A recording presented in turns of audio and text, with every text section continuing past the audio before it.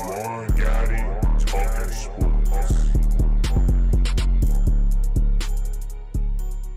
Alright, ladies and gentlemen, so as you can see, the Washington Commanders just had some news to come out. So they decided to place quarterback Carson Wentz on injured reserve. We're dealing with the finger injury. I'm assuming once he stayed in LA after the surgery, the team didn't get the news back that they wanted to hear. Because I'm assuming at first they didn't want to put him on IR. They wanted to just hold him on, see how he was going to heal, and then bring him back. But now, with him having to stay out for stay out for 4 weeks on injury reserve, that allows him to heal, that allows him to just rest. And that's good on his front now, and it's also good on Washington's front because that allows the roster space to be open. Now, I'm not sure who they're going to use that on, or if they already used it with calling up Khalid Hudson, with re-signing guys like Troy Ackley to the practice squad. We'll see, but now an open roster spot is available. Let's see what the Commanders do with that. But yes, once again, ladies and gentlemen, Washington Commanders have placed quarterback Carson Wentz on injured reserve, and he will be out for a mandatory of 4 weeks. So let me just talk about that in the video. Enjoy the rest of this video. Peace. YouTube, what's going on? It's Juan Gotti here with another video, and in today's video, I'm coming on here with the video where we're going to be talking about the Green Bay Packers versus the Washington Commanders as we preview their Week 7 matchup. So without further ado, let's get straight into today's video. But before we do, make sure you go down below, leave a like on this video, subscribe if you're new, and turn on post notifications so you get notified when I upload a video like this to the channel. Let's get straight into today's video. So ladies and gentlemen, this is a huge game for the Washington Commanders as they're coming in 2-4 and they have to win, okay? This is a huge game. Like, the Washington Commanders, if they want to climb back into this division race, this NFC wildcard race, and I know it's still hella early to be talking about that, but if they want to climb back into this thing and make a season out of it, they have to win on Sunday, because if they don't, it just doesn't seem like Washington has a chance anymore. You know what I'm saying? The Packers, they're not playing well. I understand that. But at the end of the day, it is still the Green Bay Packers. They still have Aaron Rodgers as their quarterback. So I still don't know if Washington's going to be able to stand up for that task. What do Washington have to do to beat the Green Bay Packers? One, you have to basically do what the New York Jets did last week. You have to get pressure on Aaron Rodgers. You have to fluster him. You have to actually get in his face. You cannot give him time to throw the ball, because if you give him time to throw the ball, then that's where you give him trouble. That's where he can start to pick you apart. And I will say this, even last year in Green Bay, we played the Packers well enough to win that game, but we shot ourselves in the foot. If you go back in the archives, go back to last season when I made the post-game video, when we played the Packers, we played well enough to win. But we shot ourselves in the foot multiple times. The Washington Commanders cannot afford to do that. They cannot afford to drop to 2-5 on the season. You know what I'm saying? Your season's pretty much done if you do that. The Washington Commanders get a win on Sunday, they're right back in the thick of things, okay?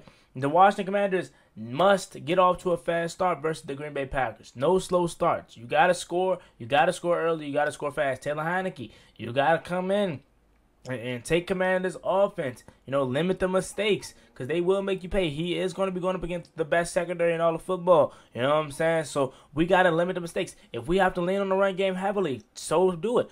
Line, you got to open up these holes. You know, Brian Robinson, Antonio Gibson, we got to split these curries. You know what I'm saying? Get Antonio Gibson more involved. You know what I'm saying? I understand they love Brian Robinson, but you got to find a way to get both of these guys involved at the same time. It's not a crime to have both of them on the field at the same time. You know what I'm saying? As far as the Washington Commanders and the keys to victory, besides, you know, getting pressure on Aaron Rodgers, you have to limit the mistakes, as I just talked about. You know, Taylor Heineke, he's a guy that's going to come in and give you a fair shot to win. He's going to give you a fun watch, but he also can turn over the ball and make some back-crushing turnovers. We cannot have that. Fumbling issues, we can't have that. You know what I'm saying? Drops, we cannot have that. Curtis Samuel, you cannot have a drop like you did Thursday night versus the Packers. Versus the Bears, okay? Carson Wentz threw an absolute dot in the middle of the field for a touchdown, and you drop it. Can't have that. Cannot have that. These are mistakes that you have to take advantage of when you're playing teams like the Packers. I understand, ladies and gentlemen, the Packers have not been the Packers as of late, but they're still the Green Bay Packers. I do not remember the last time, if they did at all, lost 3 games in a row under Aaron Rodgers recently. Okay, you know what I'm saying? You cannot get off to a bad start versus the Packers. This is at home. You gotta have and I know it's probably gonna be more Packers fans there, but you have to have a way to try to give the home fans a good watch. You gotta find a way to give these guys some type of price of admission. You know, I see a lot of people feeling like this game is like the Bucks game last year. I honestly don't get that feeling. I really don't. Just for the simple fact that I don't think that Washington can't win this game. I just more so feel like the Packers aren't going to lose this game. Because when has the last time the Green Bay Packers have been on a 3-game skid? I do not remember that. And I just personally don't see Washington winning this game. I really don't. Because I just don't think Aaron Rodgers is going to allow his team to get in a 3-game losing streak hold. Now, I hope I'm wrong. I hope and pray that I'm wrong. I hope that Washington upsets the Packers and we actually win this game and we make a season of it and Taylor Heineke is the hero. But just right now, I don't see it. We got a lot of key guys out. A lot of key guys that are going to be questionable, like John Bates, like Jahan Dotson. De'Ami Brown's out. Sam Cosmi's questionable. Logan Thomas is out. We got a lot of guys out, but we also got a lot of depth there at the positions that are out right now. So it's gonna be a good game. It is. I definitely don't think it's gonna be a blowout or anything, but I just think Washington is gonna have opportunities to score and put their foot on the necks of the Packers, and they're gonna leave them around, and then Aaron Rodgers is gonna leave FedEx Field with yet another win, and he is going to probably make a late game-winning drive to give the Washington Commanders their 5th loss on the season. But I just personally, it's not that I don't think Washington can win. I just don't see the Packers losing 3 games in a row. You guys have to give me the benefit of the doubt for my prediction on that one. Because, again, when has the last time Aaron Rodgers have lost 3 games in a row? They definitely can be ran on. Ran the ball on. Breece Hall had about 100 yards last year or last game. So if Washington wants to win this game, I think we're going to lean heavily on the run game this week. And I don't have no problem with it at all. If it's working, don't go away from it. Whether it's Brian Robinson, whether it's Antonio Gibson, whether it's J.D. McKissick, or even Curtis Samuel. Because I swear we haven't used Curtis Samuel in the backfield much, especially handoffs, since maybe week 1 when he fumbled. Whatever. If the run game is gonna be what's working and what's gonna be percolating, go for it. Next key that I have, you got to get your playmakers early involved. And Ron Rivera alluded to this. He says we got to find a way to get Terry McLaurin the ball earlier in the game.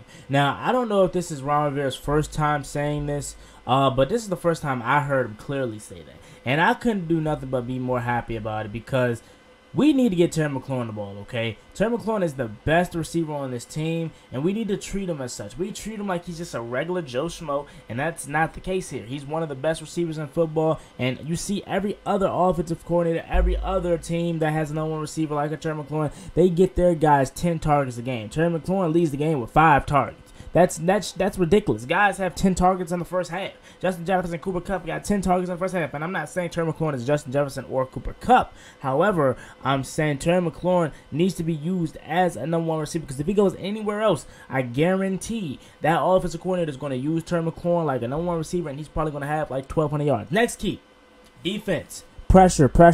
And I talked about that earlier. We got to flush Aaron Rodgers. Pressure. He's dealing with a right thumb injury. You know what I'm saying? I don't think it's too severe because he's going to play. But get up in his face, man. Make him scared. He can't run. You know what I'm saying? Get pressure. Montez Sweat, Jonathan Allen, Deron Payne, James Smith-Williams, F.A. Obata, everybody. I need to rush as a collective unit. Continue to do what you're doing. You know what I'm saying? Jack Del Rio, if you want to send some pressure at him one time, go ahead and do that. You know what I'm saying? This defense has been playing well, and I don't have a doubt in my mind that they will continue to play well, but at the same time, you got to continue to stick what's working. You know what I'm saying? The pass rush has been what's working. The front 4, go ahead, front 4. You gotta hold it down because the back end is sus a little bit. Now, the one thing that's good about this Packers team, that we could take advantage of, is the lack of weapons. You know what I'm saying? Randall Cobb is out. They got Sammy Watkins more likely coming back, and that is a little scary, but they have no Christian Watson, their 2nd-round draft pick. Alan Lazard, he's a guy that can really be good, but at the same time, he's not a guy that scares you. You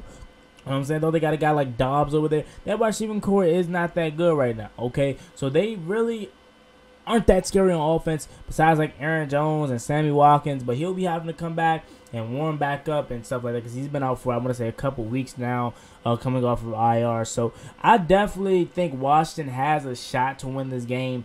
I don't think they're going to, though, just for the simple fact that I think the Packers aren't going to lose. I think Washington's going to keep it close. I think Washington's going to probably have chances in this game to win. But at the end of the day, I don't see Washington pulling off the victory versus the Green Bay Packers just because at the end of the day, they have Aaron Rodgers.